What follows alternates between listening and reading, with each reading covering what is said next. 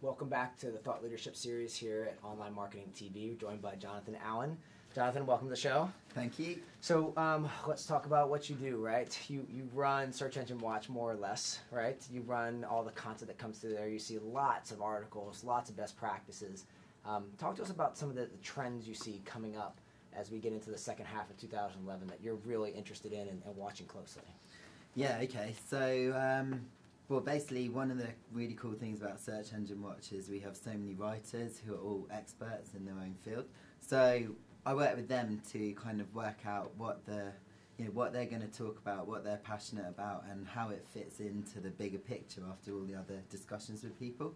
And some of the cool things that are coming up at the moment is, paid search without using keywords, and AdWords becoming kind of more like a sort of demand side platform type thing, display and retargeting coming through. Yeah. And that's something that Alex Cohen from Click Equations is big on and talks about a lot. Yep, we just had him here before on the show. So okay. Yeah. And then another thing that I'm personally interested in is what's going on in the semantic space. Yeah.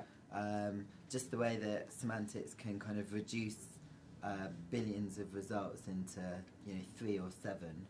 Give us an example of semantics, because I think a lot of mainstream marketers aren't really grasping the concept of semantics. What does this mean to the average marketing professional? Yeah, so semantics can find meaning in ostensibly, and what that means is that it's able to kind of work out what content is about, and whereas you have in traditional search we use links to kind of work out what's authoritative and what's not. Semantics can actually kind of look into the actual content and categorize it in a new way.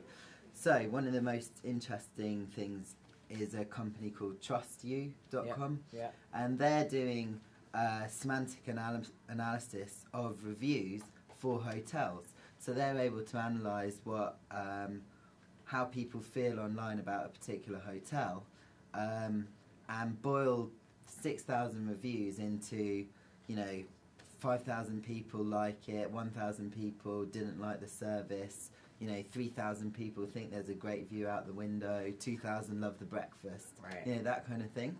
And, previously we would have had to worry about keywords and keyword stuffing and things like that to get that message across to search engines. Yeah. But with semantics, it can work out that croissant and coffee and orange juice is probably breakfast and things like that. So they pull a croissant, coffee, and orange juice, and they know you must be liking the breakfast. Yeah, there exactly. You go. I like it. That's cool. But the thing about it is it takes human beings to categorize all this knowledge. So again, it's something that Google can't necessarily move in on so easily, and it's got to come from kind of established bases of experts. Sounds like an open directory project all over again. Yeah, sort of. Yeah. Interesting. So let's talk about some tactics out there, right? Many people are just trying to do things and do them well. What are the top 1 or 2 tactics you find to be most effective when optimizing for search right now? Starting from the very basics, like what are some things that people just got to get done before they worry about anything else? Yeah, so everyone needs to stop pushing the message that meta tags are worthless, because it's so not they are true. Worth something, yeah. Yeah, they are. Yeah. Okay, the meta keyword tag. How much are they worth? $1, a penny, or the meta keywords tag is not worth anything. Ditch that. Meta description, not necessarily worth anything to search engines, but worth something to social networks. So you can put like an offer in your, or some kind of other information in there. You can even put links in your meta description, and they get linked by Facebook. Really? Interesting. Yeah. But title tags, everyone just underestimates how important the title is. Right. And if you're not making every single page of your site have a unique title, you're still doing it wrong. Right. So if you don't have that, you might as well forget everything else and just start from. It's like a book, right? You can write a 1,000-page novel, that's awesome, but if you don't have a good title, no one's going to read the book, right? Regardless of it. That's it. I like it. Good.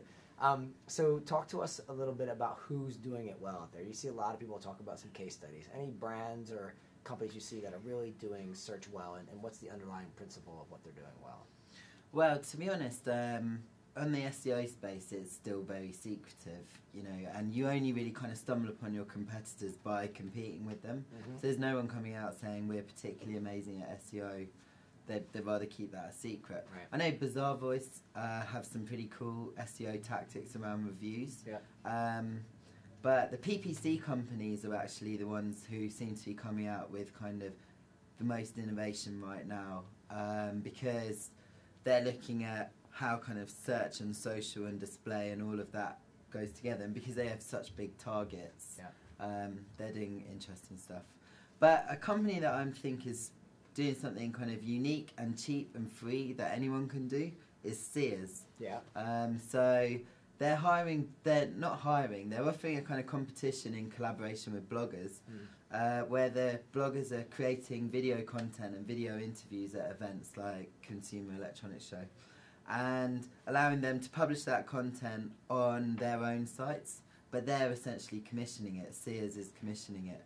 And this is clever because that means you get links from the high-profile blogs back to Sears, and the bloggers themselves get unique content to get links to their own site. And I think that for me summarises the philosophy you should be having when link building. It's like, how do I make my friend make links rather than me? It's almost like multi-level marketing, right? How to make everybody else make links for me, starting at one level at a time. That's great. So we always like to talk about the personal stuff, so we'll wrap up on that. And we asked you in the interview before about some of those pieces, but I know you're from Sri Lanka, And tell me something interesting about your heritage there that will let us understand kind of where you come from, so we understand more about where you're going. Cool. Thanks for that question. I'm half Sri Lankan, half English. My mum's Sri Lankan. She sort of brought me up to like kind of really be aware of the two different cultures.